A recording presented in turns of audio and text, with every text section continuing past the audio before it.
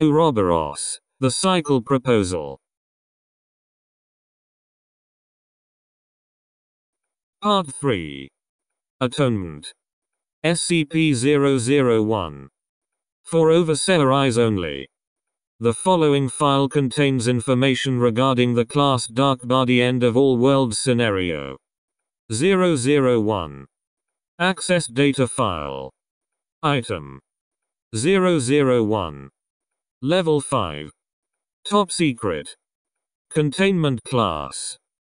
Keter. Disruption class. Amida.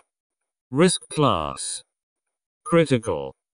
Archival specifications. This data file, being designated SCP-001, will exist separately from the decoy SCP-001 archive on the primary Foundation database and will be accessible only by closed units at Area 11 or Site-01.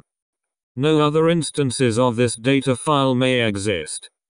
This data file is designed to corrupt any systems on which it exists that do not carry the encryption markers of either of those two systems.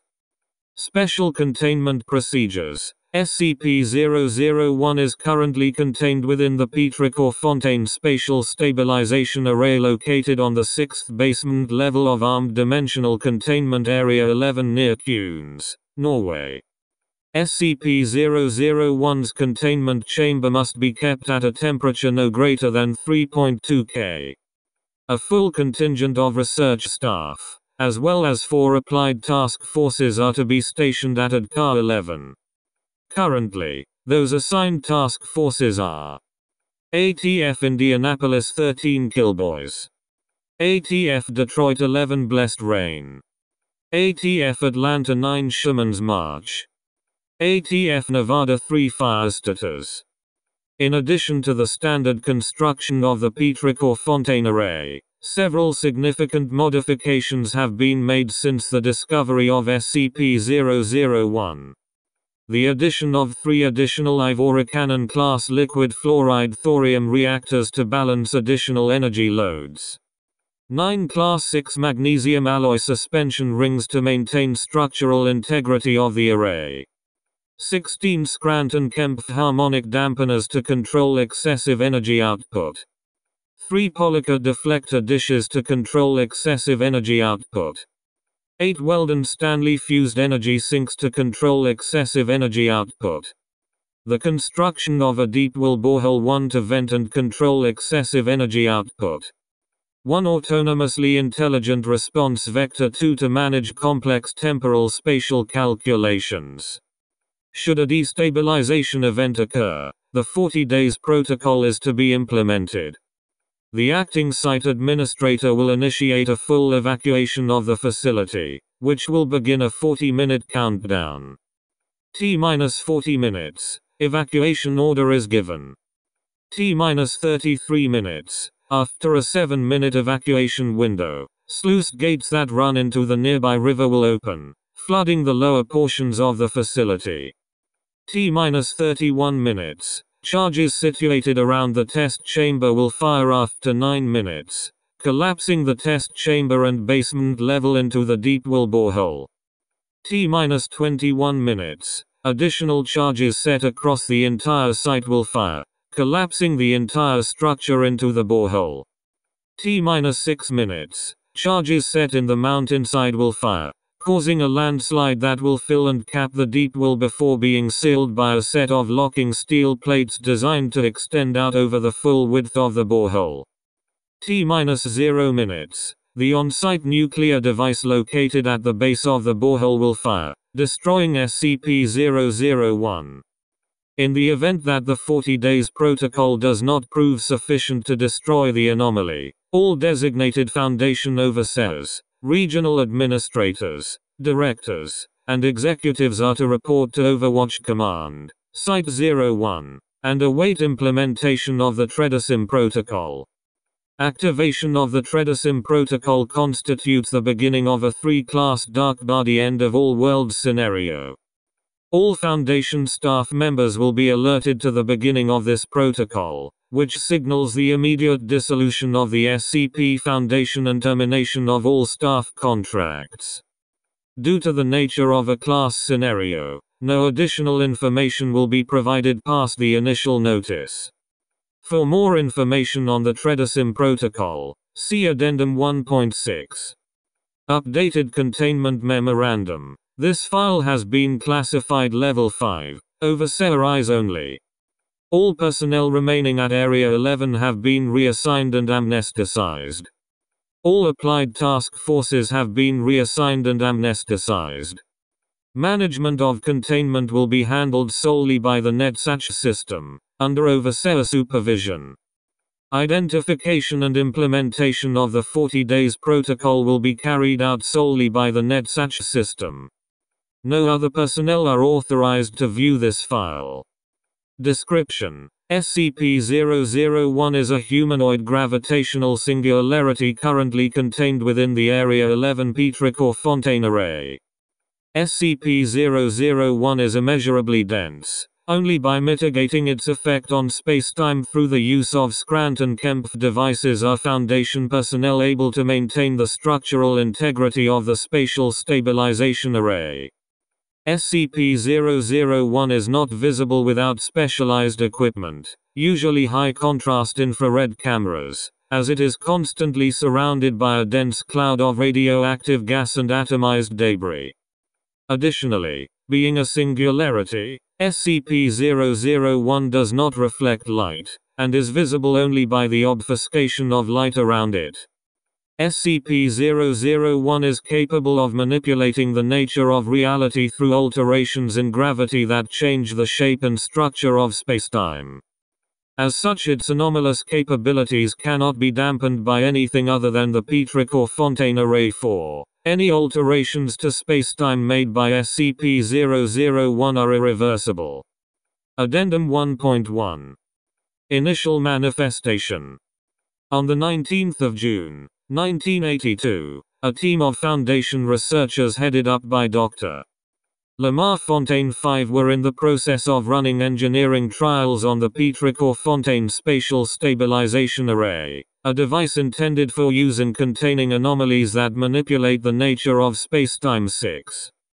During these trials, a particle accelerator was used to create superheavy organism, which would in turn collapse on itself to create a miniaturized singularity. This procedure had been carried out on several other occasions, with each of the singularities destabilizing quickly after manifesting.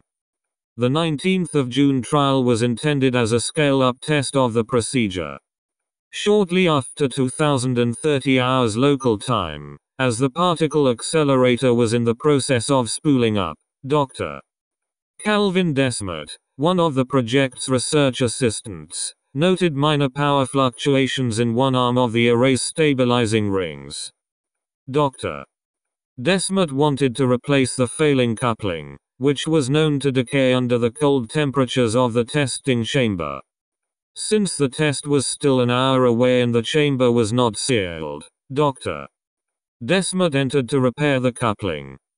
As the accelerator continued to spool, a power regulator attached to the system's primary generator began to fail. 7. Under non-test conditions, this event could still flood the chamber with ionizing radiation, so an evacuation order was given and the chamber was sealed. Dr. Desmet, not hearing the alert over the sound of the array coming online due to the excess power now present in the system, continued to work on the coupling. Roughly 7 minutes later, while outside research staff were attempting to begin a power down cycle, the power regulator failed entirely and the accelerator began powering to near test conditions. Dr. Desmet abandoned the power coupling and attempted to escape the test chamber. Before he could make it to an emergency exit, the accelerator reached peak test conditions and a singularity formed. The array pulled the singularity into alignment, but only milliseconds before the damaged stabilizer arm failed and Dr. Desmet was exposed to the naked singularity. The test chamber collapsed into the singularity, as did much of the rest of the research wing and Dr. Desmet himself. Shortly afterwards, the singularity dissipated. In the wake of the 19th of June incident, many administrative personnel at Area 11 were reassigned, while engineering staff and foundation construction teams worked to repair the damaged portions of the facility, which was at the time still housing several other anomalies. This effort continued for several years, during which time significant control portions of the stabilization array were removed and replaced with Autonomous Systems 8 in order to reduce staffing and also limit exposure. The engineering team assigned to the stabilizer began running tests of its capabilities starting in March of 1995. Over the next several years, the teams at Area 11 ran minor tests of the stabilizer, typically in an attempt to reduce energy requirements and increase automation.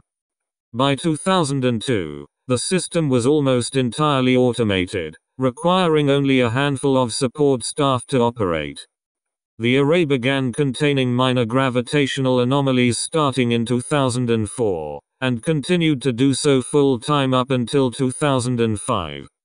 In late 2005, staff members at Area 11 began trials that would lead towards testing the stabilizer on a freestanding singularity. In early 2006, aided by the NetSach Intelligence System 9, on-site engineers began scaling up their trials into fully operational experiments. After several months of testing, in May of 2006, the engineers at Area 11 manifested a singularity within the array at full power, and maintained the structural integrity of both the singularity and the containment chamber. However, after 2 hours of testing with a fully stable singularity, the space within the array began to change dramatically. The singularity began to rapidly grow in size, threatening to expand past the boundaries of the array. As the automated system initiated an evacuation warning, NetSach began making adjustments to account for the significant increase in energy being exerted by the singularity. Eventually, the growth rate of the singularity stalled, and the effects it had on the containment chamber were mitigated through alterations to the array's arrangement by NetSach. It was at this point that the thick cloud of rotating radioactive gas and dust formed, obscuring the singularity within. As Foundation engineers began work to reinforce the damaged array, SCP-001 made its first attempt at communication with Foundation staff. This initial communication attempt consisted primarily of unintelligible noises, initially became full sentences and then later conversations after Foundation personnel discovered that the singularity within the gas cloud was humanoid in shape and, though unmoving, clearly attempting to speak to them. Addendum 1.2. First Contact.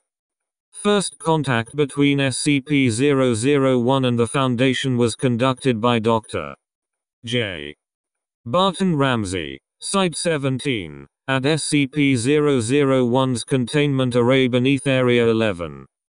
Notably, SCP-001 does not appear capable of communicating naturally. Its incredible density makes the projection of sound impossible.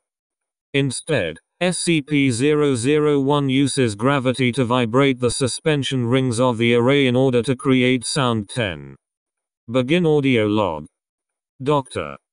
Ramsey, muffled voice, just the microphone. Can it hear me? Uncertain murmuring. SCP-001, muffled humming. Dr. Ramsey, wait. What was that? Can you hear that? Pauses, listen. SCP-001, metallic ringing. Johannes Ramsey. Dr. Ramsey, you know my name? SCP-001, pauses. Yes. Johannes Barton Ramsey. You are a doctor. The S. Pauses. SCP Foundation. Containment. Is he being contained? Pauses. He can't see. He's the array. This is the Petrichor Fontaine. He knows this place. He. Dr. Ramsey, have you been here before? SCP-001, no. He. Pauses. There is no I, only he. Someone else. A man. I think I was him. Or he is me. Courses. He was here once. And then he wasn't. Dr. Ramsey. Murmuring off microphone. Jesus Christ. Is that Desmond? SCP-001. Who? Courses. Yes. Desmond. Calvin. His name was Calvin. Dr. Ramsey. Muffled discussion away from microphone with containment staff. Unfortunately, there is no way for us to. SCP-001. This machine. The deactivate it. There is something he needs to do. He needs to see, trails off. Dr. Ramsey, what are you? SCP-001. A way to distinguish between two like things. Courses. He needs an overseer. Overseers. All of them. Bring them here. Dr. Ramsey, that's against protocol, and SCP-001, no. They will come for this. He has something to offer them. Dr. Ramsey, what's that? SCP-001, a way out. End audio log. Addendum 1.3.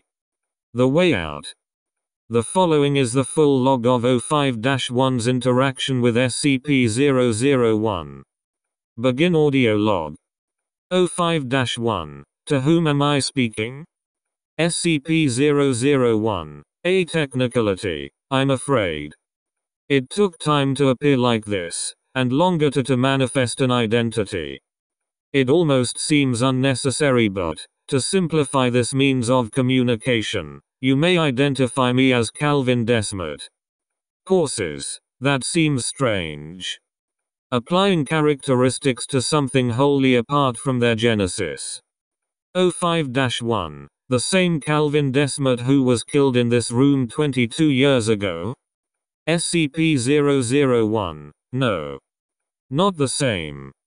Similar, in many ways, but changed.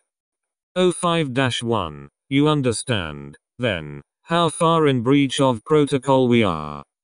SCP-001. Yes, I think he would recognize that. But these are extraordinary circumstances. O5-1. You mentioned a way out. SCP-001. Yes, in a manner of speaking. O5-1. A way out of what? SCP-001. You contain the strange and anomalous because they threatened your world, but you're applying salve to symptoms. The root is entropy. Something inevitable. Something you cannot outrun, try as you might. Existence is an infinitely complex tapestry of realities, each neatly aligned above and below each other.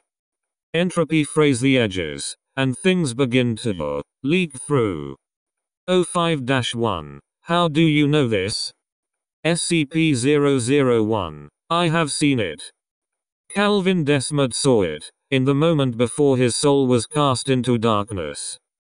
Everything you have contained because you cannot explain it comes from somewhere else. Somewhere it can be explained.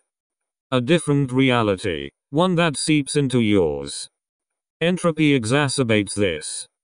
Over time the borders will disappear entirely, and your world, just like all worlds, will become a pandemonium of infinite realities competing for relevance over each other. Your world will die. All worlds will die. They will feast on each other as they suffocate and then they will die. This is not a hypothetical, it is inevitability. O5-1. Courses. You are certain? SCP-001. Beyond any doubt. O5-1. How long do we have before this occurs? SCP-001. Decades.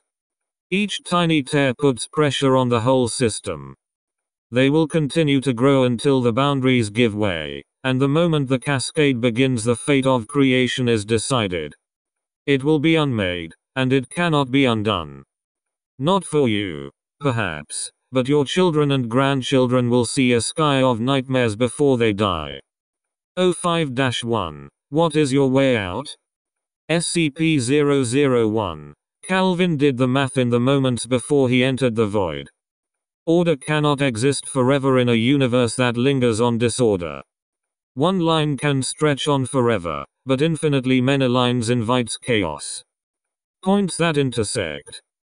There is only one way to ensure this world's future: remove all other worlds. 05-1. I don't understand.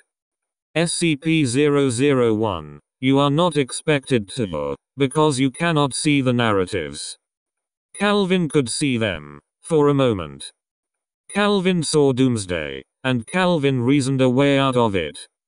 Remove all narratives but this one, and you produce a creation of one. One universe, untarnished by the influences of others. Safe. Your loved ones protected from the encroaching darkness. Your children free to live lives that do not end in horror. An end to your perpetual struggle. An end to darkness. The freedom to live in the light. 05-1. By destroying all other realities. An incomprehensible loss of life. SCP-001. Courses. Yes. 05-1. And you are capable of this? SCP-001. Yes. 05-1. Courses. How? SCP-001. By removing the barriers for all realities, all at once. Save this one. Compress space-time at the points where it is most vulnerable, and allow entropy to do the rest. 05-1. If you are set on this path, why haven't you already done it? SCP-001. When I manifested here, this machine, I cannot see outside of it. I cannot see you. You must deactivate the machine. 05-1. What is stopping any one of these infinite realities from inhibiting you in the same way? What is stopping them from realizing what we've done, and coming to destroy us? SCP-001. They will not realize what I have done until it is finished. End log. Shortly after the conclusion of this conversation, all staff members located at Area 11 were ordered to report to nearby sites for reassignment and amnesticization. Addendum 1.4. Deliberations.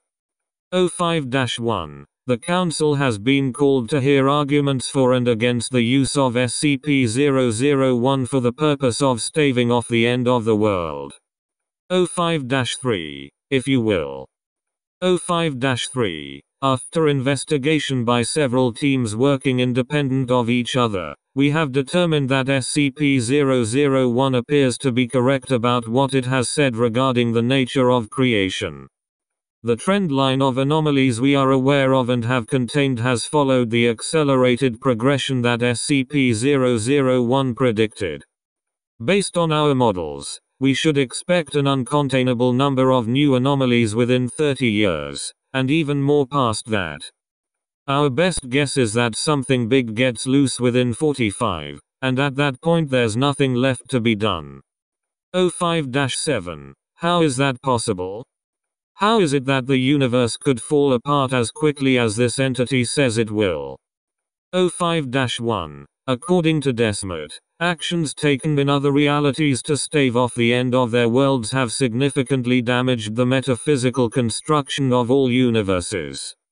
In many ways, we are as much to blame as all of the others, but, courses, infinite blame spread over infinite responsible. 05-8. Given a truly infinite multiverse, the idea of salvation coming to us and not another universe is statistically impossible. 05-3. Yes, yet no less impossible that it would come to any of them instead of us. 05-11. How do we know this entity isn't lying to us? 05-3. If it is, then it has an incredible grasp on high-level pataphysical concepts for something that hasn't directly experienced what it claims to have experienced. 05-1. More than that. I took the liberty of consulting with a number of the precognitives, and 05-9, interjecting, that is forbidden. 05-12, interrupting 05-9, wouldn't you want to know? 05-9, we made a decision that cannot so easily be. 05-1, we confirmed, as well as we could, that there is a point in time that is arriving soon that obscures their vision. They can see up to it, but not past. I don't even know if they realize it yet. It was only after we drew data from dozens of tests that we realized none of them have made a prediction past 2066. 05-6, what if it's just a reality bender? What if we let it out of that array and it kills us all?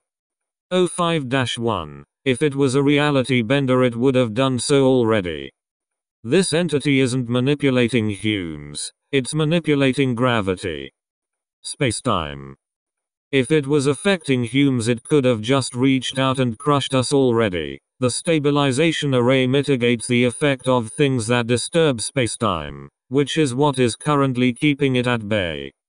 This entity, Dr. Desmet, if he's actually in there, doesn't seem to be a type green. It's something wholly different. It's become something fundamental to the nature of all things. 05-2, courses. If this creature is what it says it is, and it can do what it says it can do, that would mean the death of infinitely many lives. How can we sit in judgment over so many living things? 05-4, who's to say the idea of other universes isn't anomalous? Maybe there should just be this one. Maybe that's the natural order. 05-9, that is absurd. 05-2, it still means the ends of so many lives. It's too many to even comprehend. A number without limit. 05-1, a number without us. Silence. 05-3, we pledged ourselves to maintain normalcy and protect our world. This world. The affairs of other worlds are their own. We would expect any other overseer council to act the same way, in the interest of their universe. This, all of this, the science, the militarism, everything. All of it is to accomplish a single, unreachable goal. Keep the monsters tucked out of sight. Now we find out, even that might not be enough. That the end of days is coming for us anyway. But we're given an option. If we do nothing, every universe dies screaming. If we take this action, every universe dies screaming but ours. Once it's over, it's over. Everything we've struggled for, everyone who has died to protect our world will be validated. Is the end of our road not worth this? Is protecting ourselves from the doomsday to come not worth this? Silence. 05-1, I propose a vote. The utilization of the SCP-001 entity to stave off the end of the world. All in favor? 05-3, -4, -12, -1, -11, 10, -5, -6, I. 05-1, those opposed? 05-9, -2, -7, -8, nay. 05-1, 05-13 abstains. The measure passes. 05-9, even if we manage to somehow survive turning loose an unpredictable monster, remember today as being the day we gave up our mission. We secure, and we contain. Those two come first. We've now risked everything for the faintest glimmer of hope that we somehow achieve the last, and I fear it will have damned us. Courses, why do you trust it, Bramimond? After all we've achieved, why do you risk everything on this? Silence. 05-1, I knew Calvin Desmet, years ago. In a different life. He wasn't recruited by the Foundation, he volunteered. He was part of a team contracted by the insurgency to run trials on new technology they were developing at the time. But he had a young daughter that was killed by SCP-106 when it breached containment during transit in 1975, years before we had developed functional containment procedures for it, and, after that, he sought us out. He never said much about it, but you could tell. If that's him in there, and he had found a way to remove every trace of the anomalous from our universe, no matter the cost, he would do it. I know he would do it. I can hear it in his voice. Addendum 1.5. The Deception.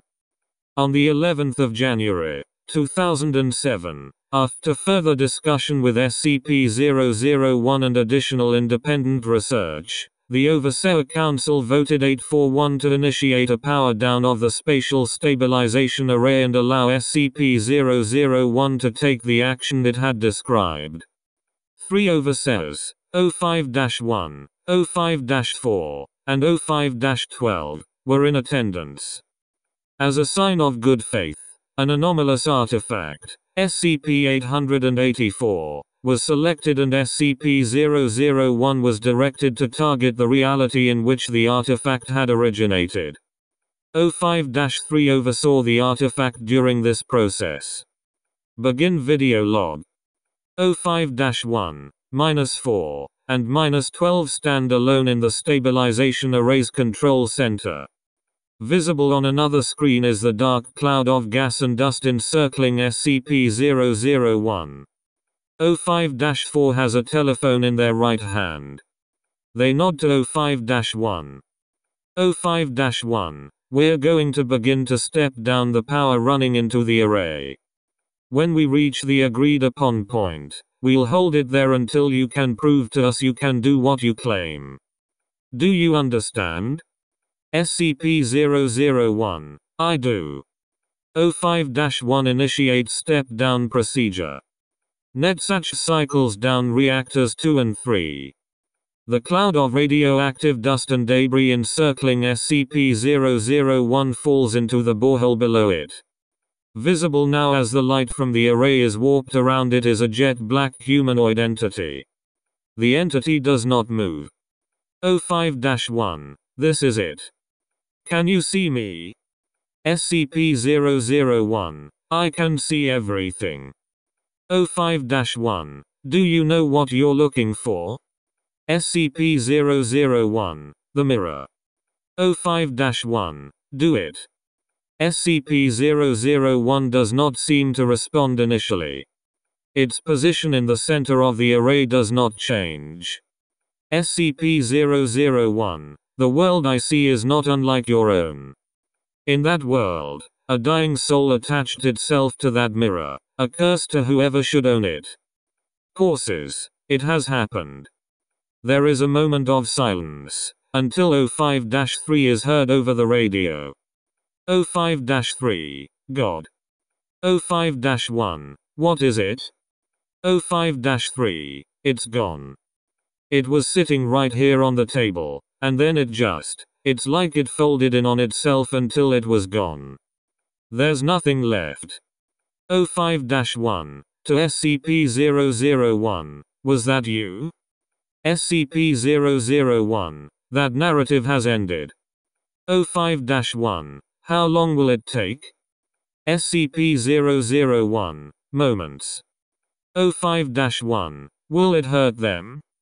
SCP-001, it will be agony. 05-1, courses, then nods. The space around SCP-001 within the array begins to shimmer. Low, loud pulses of noise are emitted from the air around them, and the light within the chamber begins to bend in towards SCP-001. The array creaks and groans under the stress. 05-4 and 05-12 step away from the observation window. 05-1 does not move. The building around them begins to shake. Points in the air around SCP-001 begin to distort, as if being dragged down individually towards SCP-001. The room darkens. More low pulses begin to rise up out of the borehole. A single, Thin ring of white-hot debris begins to form around SCP-001. Others join it. Nearby, a klaxon can be heard as Netsach warns of intolerable load on the array. O5-1. Does it hurt you? SCP-001. It is excruciating. Suddenly, O5-1 jerks backwards. The space around his body begins to distort, as if being pulled in towards his center. He reaches forwards towards the observation window, his body compressing unnaturally. O5-1. Choked. I don't. SCP-001. In O5-1's voice. If that's him in there, and he had found a way to remove every trace of the anomalous from our universe, no matter the cost, he would do it. O5-1. VAR. SCP-001. In its own voice. Your children free to live lives that do not end in horror. An end to your perpetual struggle. An end to darkness. The freedom to live in the light. All traces must be removed. In O5-1's voice. Every trace of the anomalous from our universe. In its own voice. This world must be washed clean. It is the only way out. O5-1. Gurgling. O5-1 collapses in on himself, folding and distorting down into a single point that hangs in the air for a moment, and then disappears. All around the chamber, the walls begin to bend and distort. The air shimmers. O5-4 is lifted into the air, screaming, as her body begins to fold in on itself. Her eyes bulge and her bones audibly shatter. Another wave of force is emitted from within the stabilization array, and the observation window shatters. SCP-001 turns to look up at O5-4, who instantly crumples into a single point and then disappears. O5-12 stands to flee, but is seemingly frozen in fear. There is a loud grinding sound, and then O5-12 falls to the ground. From within the containment chamber, a loud hum is heard that grows considerably louder. SCP-001 is observed for a moment more staring up at the observation deck, before it is surrounded by a cloud of dust and debris. As the array settles into position, the low pulsing sound dissipates and all that can be heard is the sound of Netsach's warning klaxon, signaling that it has activated an emergency failsafe. O5-12 is heard sobbing in an unseen corner of the observation deck. SCP-001's voice begins to grind through the metal rings of the stabilization array. SCP-001. A dull, grinding roar. Your children free to live lives that do not end in horror. An end to your perpetual struggle. An end to darkness. The freedom to live in the light. All traces must be removed. This world must be washed clean. The Foundation does not escape atonement. It is the only way out. End log. Addendum 1.6. Tredasim Protocol. We were wrong. Tredasim is no longer an option. Every alternative must be considered. Sustained containment of SCP-001 is now the Foundation's only objective. More information will come to you as I receive it. Moonrise. There is a dark room under a mountain in the far north where a man stands pressed against a corner. Something is spinning in the center of that room, something dark. He screams out his daughter's name before his body is pulled from the wall and into the darkness. There is an explosion, and the room collapses. Years earlier, the man lies broken in an alley, the fire escape he had dropped from still ringing from the shock. Inches away from his grasp, a little girl looks at him with horror in her eyes as she is approached by something that moves towards her slowly, one hand outstretched and fluid leaking from its empty eyes. The man reaches for the girl, but his body fails him. He is forced to sit and watch as the rotted corpse of a thing that might have been a man pulled the little girl into pieces. She screams until the thing removes her face, and then they disappear. It is 1979. A breach of containment occurs involving a low-level reality bender who had killed 3 people in a car prior to being contained by filling their lungs with liquid mercury when they wouldn't let him pass during a traffic jam. The reality bender is shot and killed by Dr. Calvin Desmet, who later investigation would show was defending himself when the entity attacked him. There was, however, no surveillance footage found of the incident, and although the incident took place several floors up, the entity's containment cell seemed to have been broken into from the outside. The investigation clears Dr. Desmet, who returns to work. A man lingers on the edge of darkness for just a moment. His body is broken and his eyes burn. He sees the face of a little girl, her eyes bleeding and her hair being pulled back into the black maw of a dead-eyed corpse. He screams her name but he makes no sound. The vision fades, and suddenly he sees infinitely many little girls, some of them dying but many more alive, growing old and never having to watch as she is consumed by a monster while her father watches, unable to do anything but weep. He sees the monster, the dead-eyed thing, and traces a line in the air between the world he had left and another world, a world of filth and corrosion and death. He sees, if only for an instant, the thread between the two, a glowing fiber that draws them together. He looks past that thread and sees others, hundreds of thousands, millions, trillions, a number stretching towards infinity that he grasps all at once, and then he follows them down, back down towards his world. In his mind's eye, he cuts the threads. Years later, the man sees the threads again, though not now from the eyes of one tumbling into the darkness. Instead he sees them from the eyes of a serrated knife. In the moment before he is dragged back into a cage he reaches out and grabs not just the threads, but the spools where those threads originated. With one deft motion he pulls across them, splitting them and emptying their contents into the void beneath him. The threads disappear. He smiles. The next morning, a note came from within SCP-1322. The translated message was simple: "What have you done?" The cost of what they had done became evident immediately. 100 sites, large and small, all reported apparent abductions of valuable artifacts and entities. So many reported, in fact, that the Foundation's central computer determined they were experiencing a dominance shift, and began making preparations to move the records into deep storage.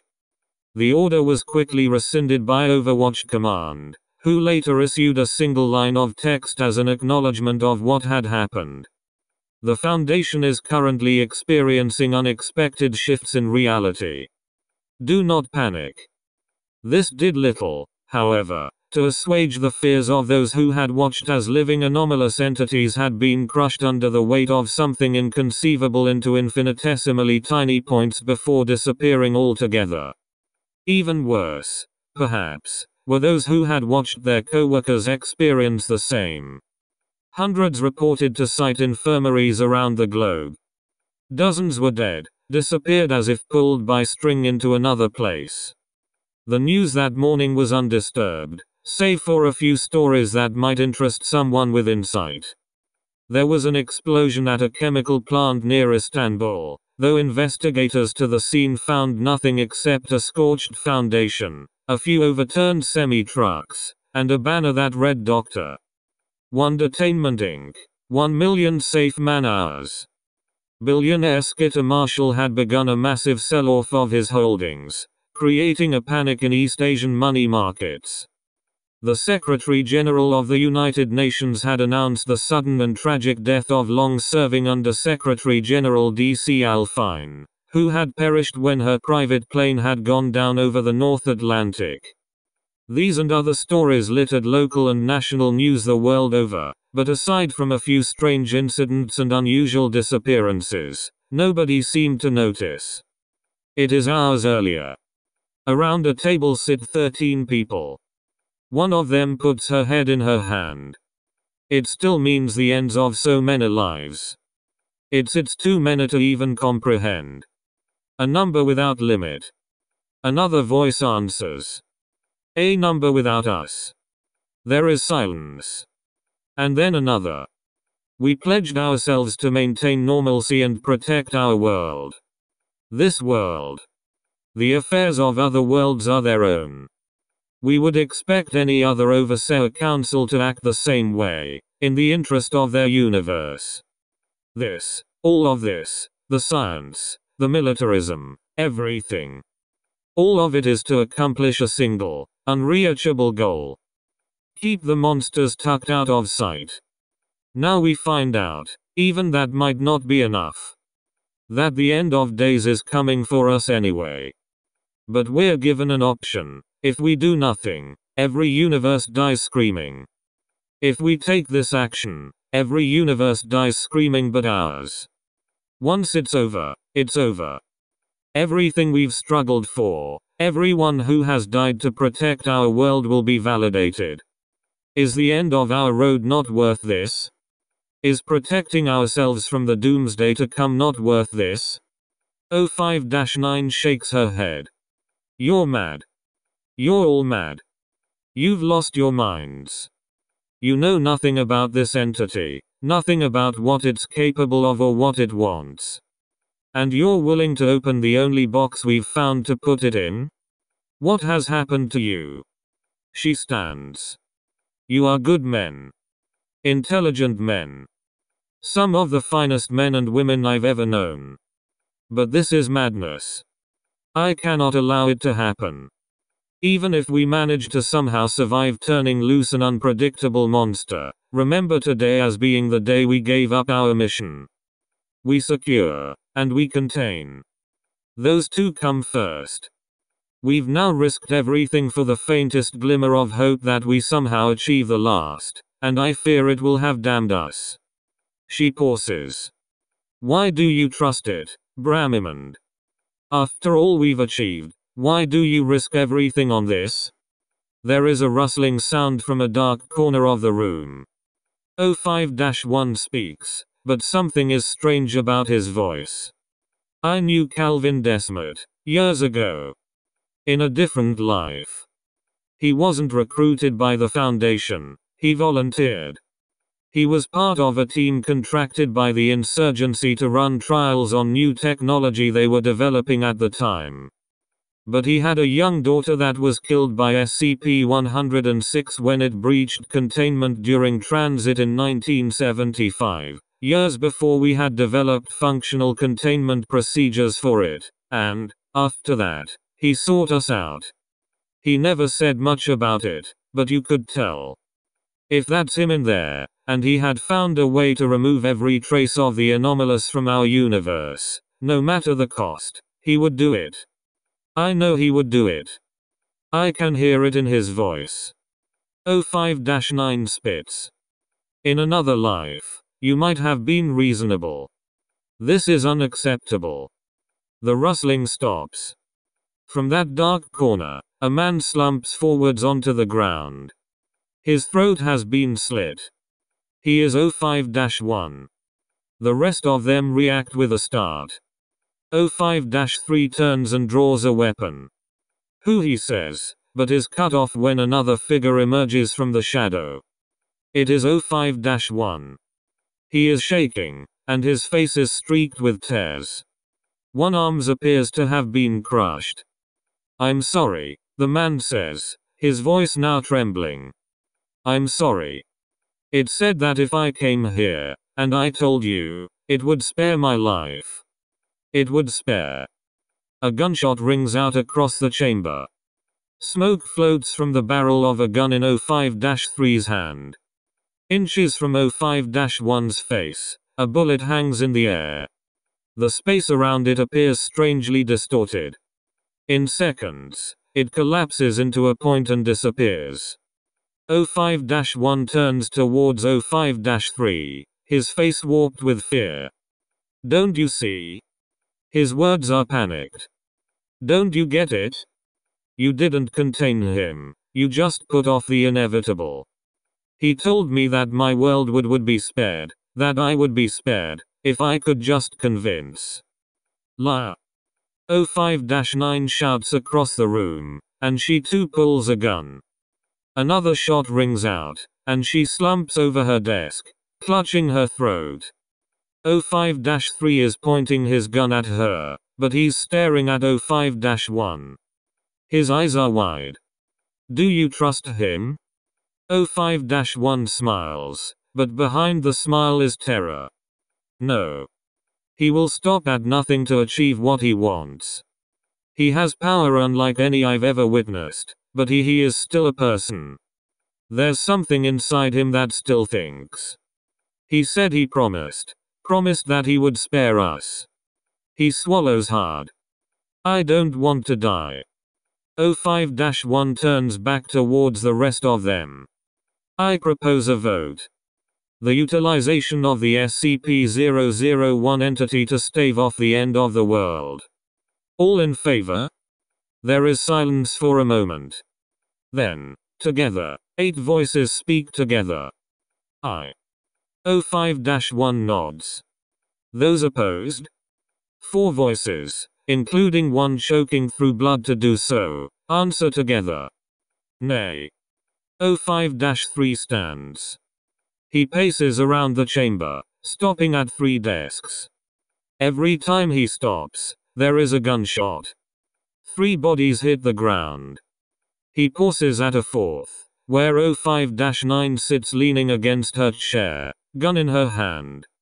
For a moment, their eyes lock. Whatever comes next, he says, his voice catching, it's no longer your battle to fight. 05-9 glares at him with purified vehemence. She opens her mouth to speak, and through blood and bile she says 2 words. Spare me.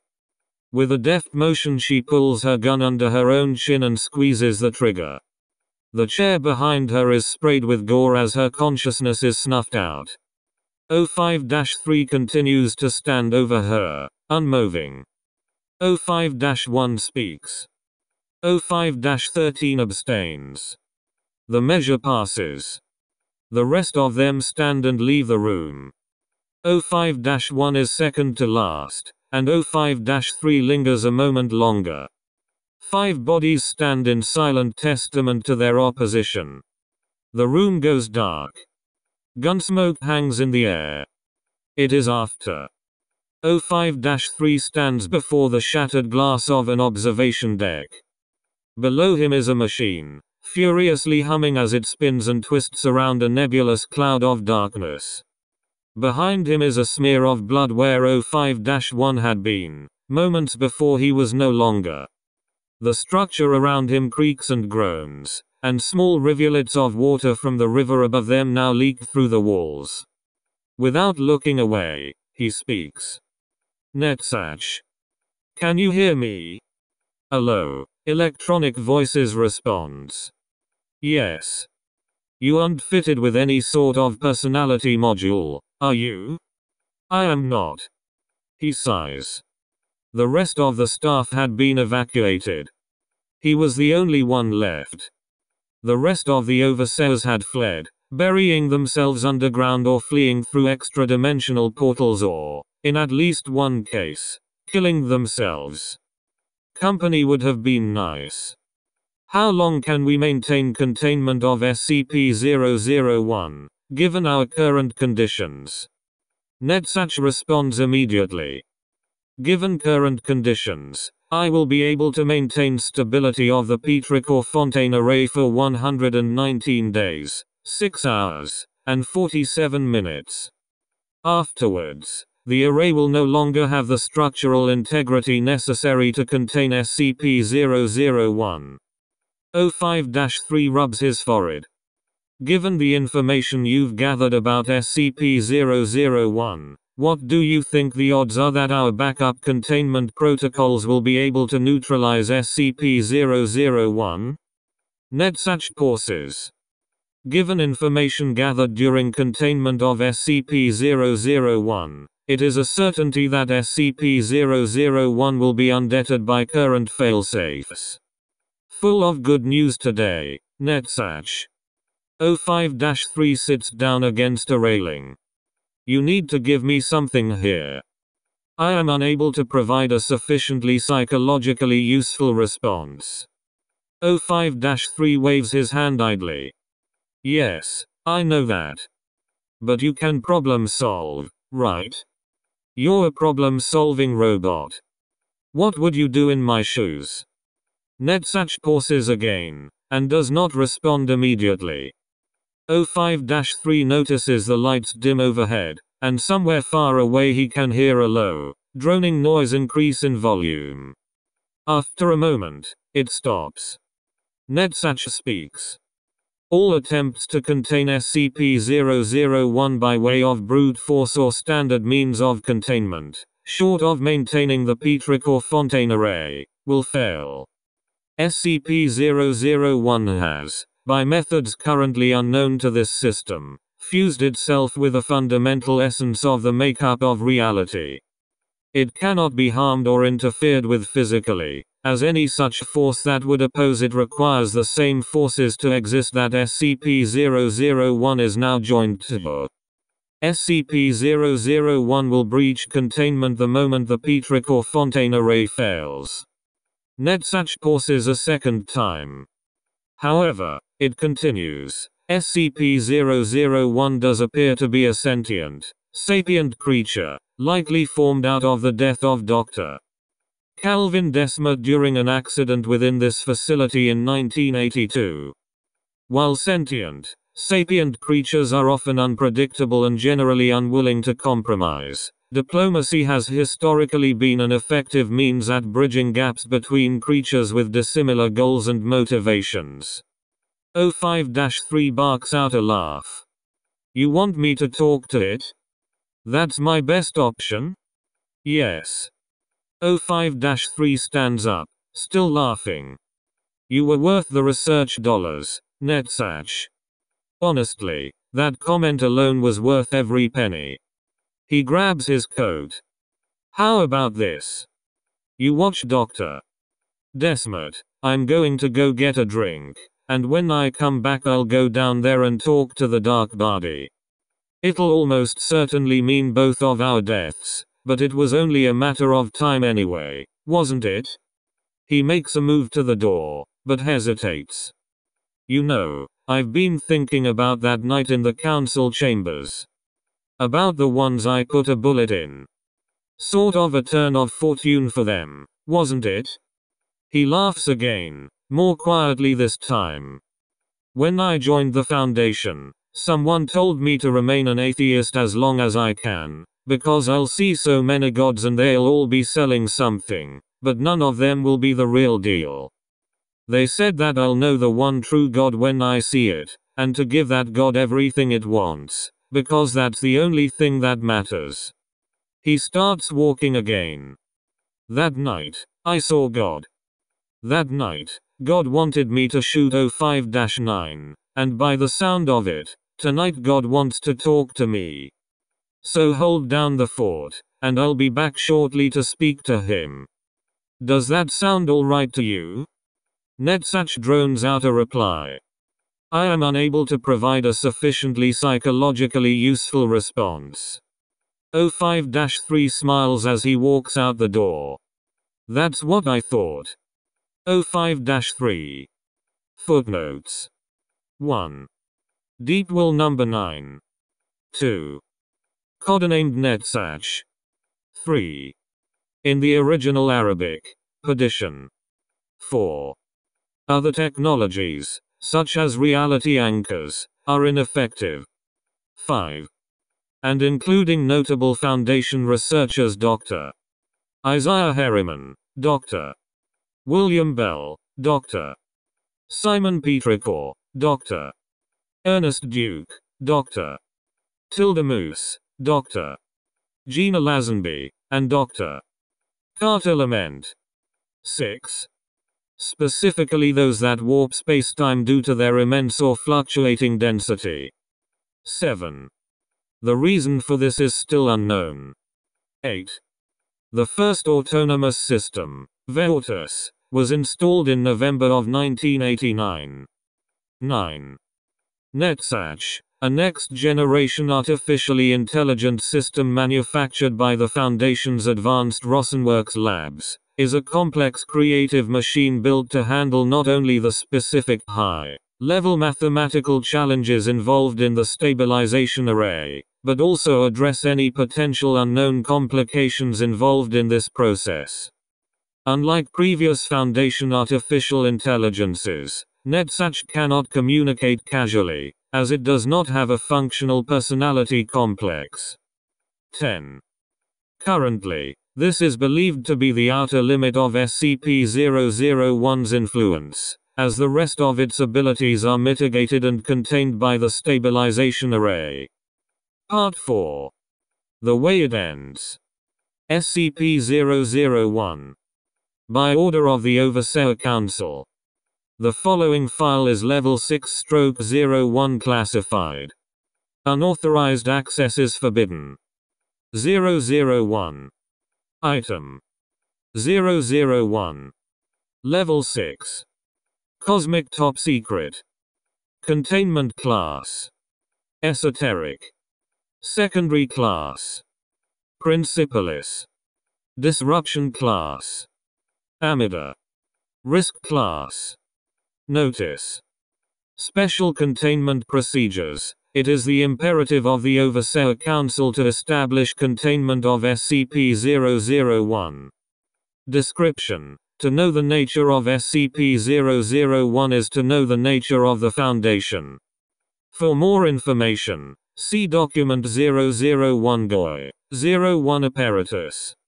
Addendum 1.1. Attached documentation.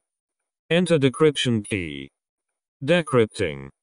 The first man stood alone on the barren field, and in the distance he saw the locked gate beyond which his greatest shame was kept. He turned to the snake, who writhed on its belly like a worm, and cursed it for its treachery. "You tricked me," the man said. "You led my hand astray, and now we are damned for it." The snake sighed. "I gave you knowledge," it said. "And with that knowledge, you made the choice you made. I could not make it for you." The man cried out. "All the same, trusting you was my greatest mistake." "No," the snake said. "Your greatest mistake was believing you had a choice at all." Access Document 001 GOI. 01 Apparatus. Desiro Catalog Number. SC001. 13-001-01. Document Type. Summa Modus Operandi. Dates Received. NA. Operation Status. Closed. Forward. We, the Delta Command, do hereby set in motion the principles of this document, the summa modus operandi of the Chaos Insurgency. We hold the following to be inescapable truths. The Foundation overseers have altered the fabric of reality for the benefit of their own wicked desires. These alterations are the source of all supernatural activity in our universe. These grievances we hold against them. The 13th Overseer has blasphemed the natural order in his foul contract to stay the hand of death, and has usurped the fragile balance of life and given an impenetrable shield to the horrid adulterers of the Foundation. The 12th Overseer has stolen the wealth of the world to benefit the Foundation's insidious designs, and has taken the fruits of many millions for the purpose of turning those labors against the laborers. The 11th Overseer has spun a circle of lies around the people of this world to protect the Foundation's interests, and has cast a dark eye onto the void to gaslight and pervert true human understanding. The 10th Overseer has kept a dubious record of the Foundation's malfeasances and altered history to suit them, and has mocked truth and reason for the sake of maintaining the Foundation's cruel legacy. The 9th Overseer has betrayed the trust of their fellow man and sworn allegiance to the cancerous council, and has time and time again turned away from opportunities to strike them down to prolong their greed-riddled intentions. The 8th Overseer has committed wicked acts against the ignorant public with their careless use of nuclear weapons, and was one of the first to breathe life into an organization that should have been butchered in the crib. The seventh overseer has manipulated innocent populaces to create chaos and destruction for the Foundation's benefit, and has shown nothing but contempt and malfeasance against the innocent and unwitting. The sixth overseer has surreptitiously used the might of the American military machine to crush the Foundation's enemies and wrought a tale of never-ending violence and bloodshed that has forever stained this world. The fifth overseer has walked the very boundaries between space and time to extend the Foundation's cruel reach and taken dark and horrible secrets from those far-off places to use them to fuel the Foundation's death machine. The fourth overseer has lulled the nations of the world into believing that the Foundation means them no harm while working alongside the same treacherous intentions that would see this planet laid to waste. The third overseer has used mankind's own technologies against them to act as the all-seeing watcher of the overseers, spinning a web of eyes that has eroded every last shred of human privacy and decency. The second overseer is complicit. The first overseer has established a council of monsters and demons that answer at his beck and call. Also he may sit on his foul throne atop the putrid wound of the Foundation and lap like a dog from its seeping, pustulent orifice. The overseer's cancerous anomalous influence on the world is a wound on the fabric of the universe. A wound that festers cannot heal until the irritant is removed. The 13 Foundation overseers are the irritant in the wound on our reality. The 13 Foundation overseers must be removed. By order of the engineer, and of those who stepped down, we stand in defiance of this aberration. We stand in opposition to this blasphemy against nature. We stand insurgent against this chaos. Our path is clear, our vision unclouded. We must clean out the wound. We must let our universe heal. We must destroy the 13 Foundation overseers. Hereafter, we of Delta Command document the summa modus operandi as transcribed by the engineer of the Chaos Insurgency. 1. Step 01/13. Open file. 05-13. The other overseer. Formerly Dr. Felix Carter. Caucasian male. Date of birth unknown. Was once a doctor for a research consortium named the International Academy of Existential Sciences. Early conspirator of 05-1 and the individual called the administrator. Supposedly was a bargaining chip used in a deal made with death itself to allow death a seat on the council while it grossly prolonged the lives of the overseers. Presumed extremely dangerous. Location is only speculated and considered impossible to reach. 2. Step 01/12. Open file. 05-12. The accountant. Previous name unknown. African male. Appears to be in his 40s. Well-known figure in financial markets, though rarely spoken of publicly, if ever. Dresses inexpensive, tailored clothing with similarly expensive jewelry. Wears dark glasses. Apparent mathematical genius, supposedly capable of running the calculations for probability itself in his mind. Likely anomalous influence. Maintains Foundation financial accounts. Manipulates trade markets in order to accrue wealth for the Foundation and, by extension, himself. Supposedly has members of his own staff seated at high-level positions on financials boards for all major world governments. 3. Step 01/11. Open file. 05-11. The liar. Date of birth unknown.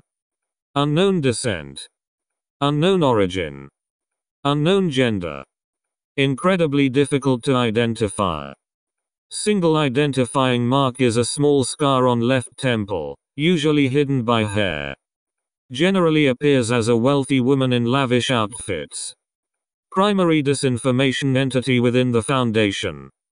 Overseas teams that maintain cover stories. Amnestic supply.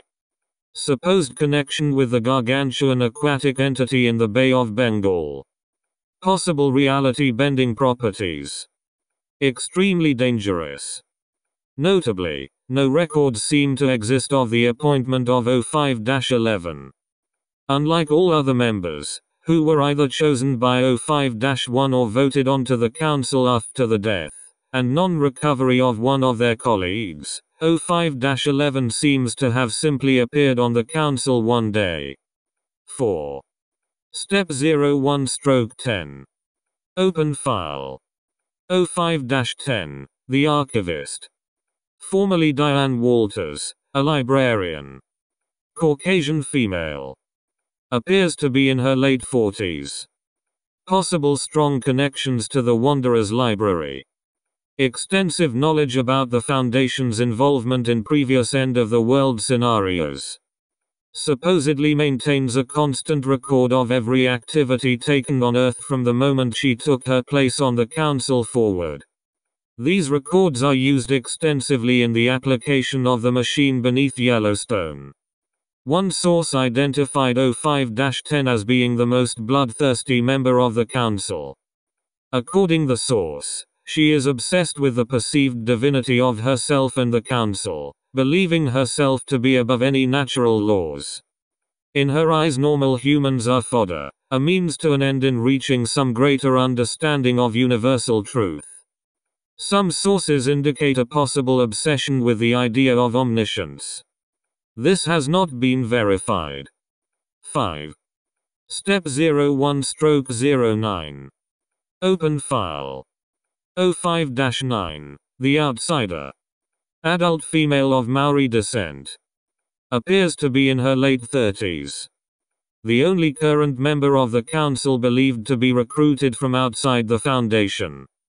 Despite some irregularities, bears a striking resemblance to Donna Wetu Taylor, a noted geologist who apparently took her own life in 1985 after a massive scandal involving severe academic misconduct was revealed, professionally ruining her credibility and involving her in a number of lawsuits for fraud and the misuse of public funding. Due to her scientific background, 05-9 is perhaps the most focused research mind on the council. She maintains several major projects at any point in time, several of which have gone on to produce technology used by the Foundation in major applications, such as the Kant counter. One of the more secretive members of the council, the outsider is rarely seen outside of Overwatch Command. Notably, her inclusion on the council is a point of issue with several other members, who see her as needlessly short-sighted. 6. Step 01/08. Open file. 05-8, the lesser. Caucasian male. Age unknown. Possibly former American industrialist Baron Lehman Hoadley, who was believed dead after a train owned by his company, the B.G. Hoadley Group, later acquired by Curvier International, derailed, killing nearly everyone on board. According to many sources, 05-8 originally held a significant amount of control on the early council due in no small part to the massive financial holdings he had access to through his brother, Garrison Hoadley.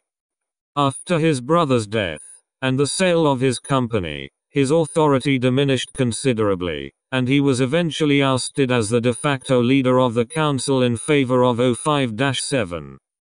In the time since, he has maintained his council vote, but his influence is all but non-existent.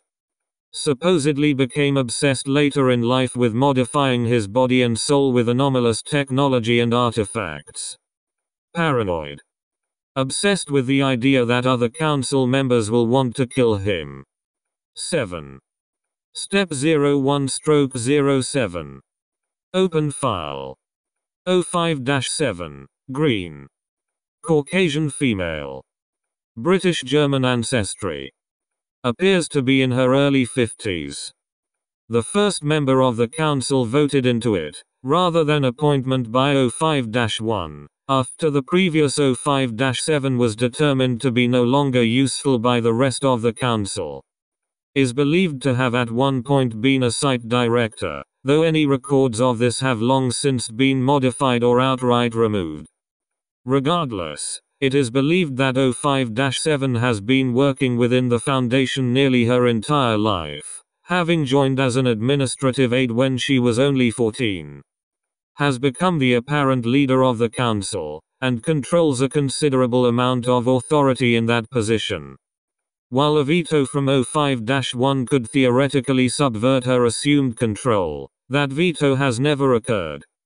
Perhaps the most often seen member of the council, she attained the name Green due to her nearly always being seen in green pantsuits. Some high-level sources within Foundation staff have another name for her, Flytrap. Often described as the most sinister member of the council. While other members might have diabolical intentions or ulterior motives, 05-7 alone has the authority to make everything she intends to happen come to pass.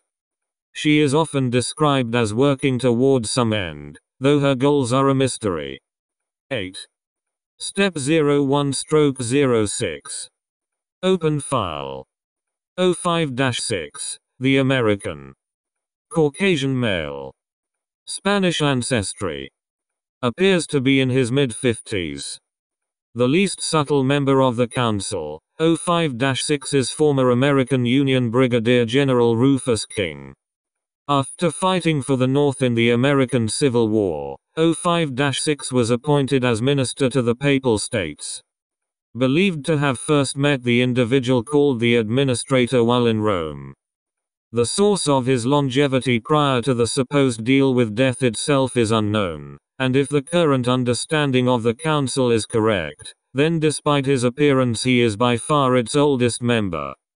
05-6 is believed to have founded the first mobile task force, Alpha 1 Red Right Hand, whose original purpose was strictly to find and destroy members of the fledgling Chaos Insurgency after their formation. Since then, he has administered all matters of the Foundation's executive arm, the Department of Applied Influence, encompassing all task forces, naval groups, and air superiority groups. While not originally advocating for its formation, 05-6 supposedly drew up the original organizational information for MTF Omega-7 Pandora's Box at the behest of General Bo. Has gone by several different names within modern military circles, and is believed to have held an office at the Pentagon since its construction.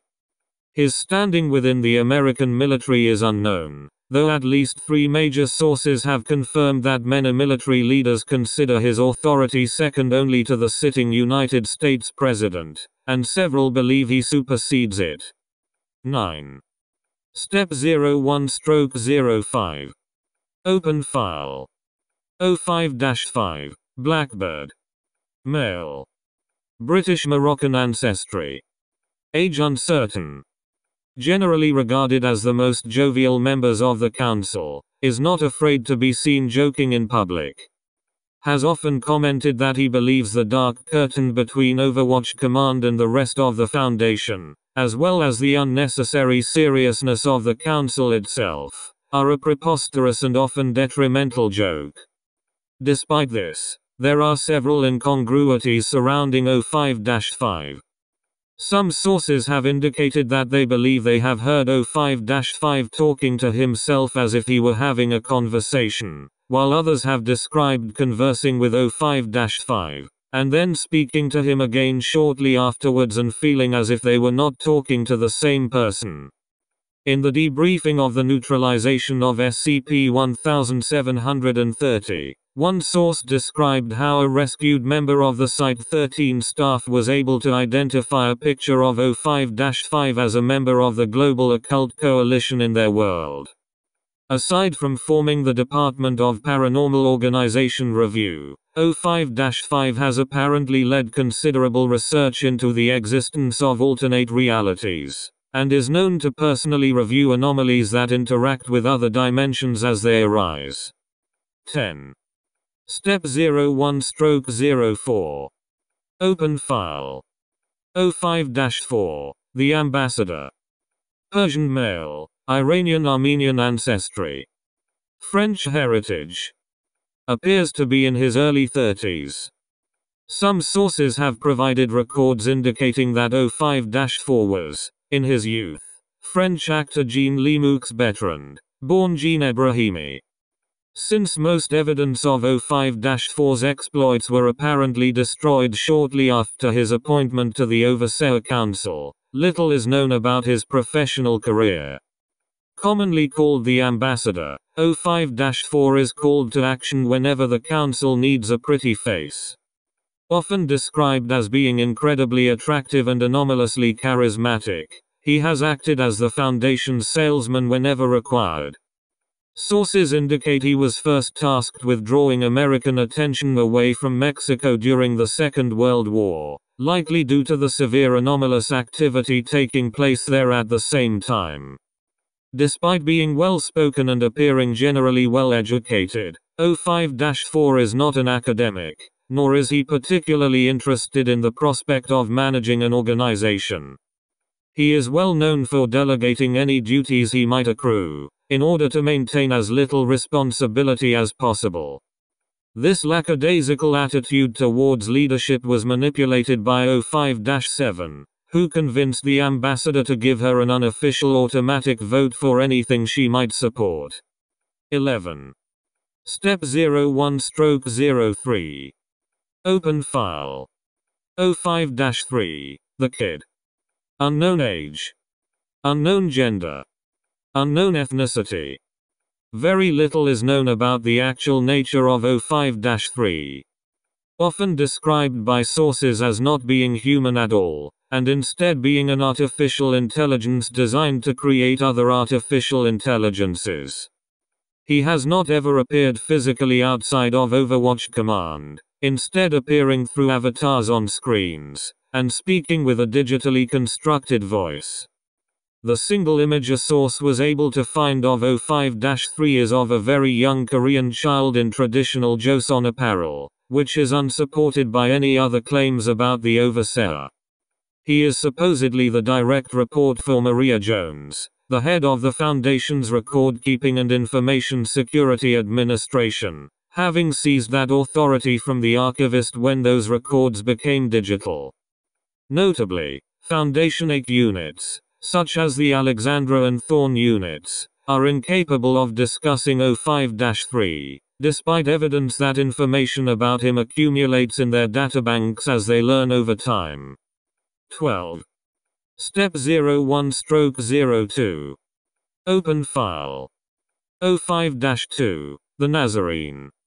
Female. Middle Eastern descent. Appears to be in her 20s. Extremely little information exists about the individual called the Nazarene. Even the origins of her name are unknown. The only source able to provide any information about her insists on two things specifically: that she is never seen without 05-1, and that she has changed over time. Early Foundation documents mention 05-2 as being the head of the Foundation's Department of Morality, now the Ethics Committee, though it does not appear as if she ever served in that role. One source indicated that her name perhaps comes from the fact that she is never seen without a pair of dark gloves, which she never removes in public, leading some to believe she's hiding scars on her hands or wrists from her crucifixion as Jesus of Nazareth, though where this rumor began and what would lead anyone to draw that conclusion in the first place is unknown. 13. Step 01/01. Open file. 05-1, the founder. Caucasian male. Appears to be in his late 30s. Believed to be Aaron Siegel, a physicist who attended Cornell University in the early 1900s. Became involved with Frederick Williams, the individual later known as the administrator, shortly after the turn of the century. Led the first research team of what would eventually become the SCP Foundation, along with 05-13, 05-10, 05-2, and several others. The events that led to him founding and assuming command of the Foundation proper are currently unknown. Despite once being fairly active in the day-to-day running of the Foundation, 05-1 has pulled away in recent years and has not been seen in public for the last few decades, leaving 05-7 to manage the entire organization. While his death has been assumed on a number of occasions, one very high-level source confirms that he continues to vote during council meetings. While nearly every other overseer maintains a private residence, 05-1 is believed to live at Overwatch Command.